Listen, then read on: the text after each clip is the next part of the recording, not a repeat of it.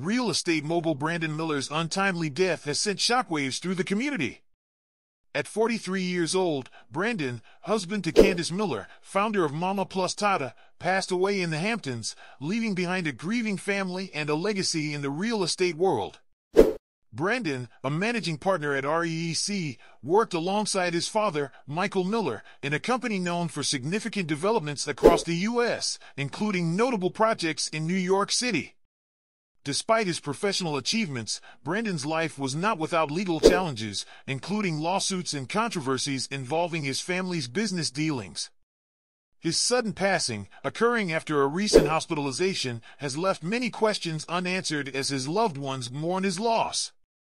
Brandon is survived by his wife Candice, whom he married in 2009, and their 2 children, as well as a community that respected his contributions to real estate and beyond. As the details surrounding Brandon Miller's death continue to unfold, his family, friends, and colleagues remember him for his business acumen and his presence in the Hamptons social scene. His